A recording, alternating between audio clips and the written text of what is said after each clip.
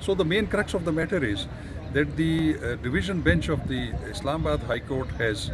dismissed the appeal of Zahir Jaffer in respect of his conviction of death sentence in the murder case and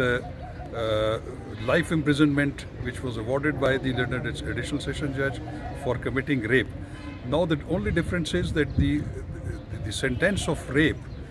which was the life sentence, that has been enhanced to the death also. Now he has been convicted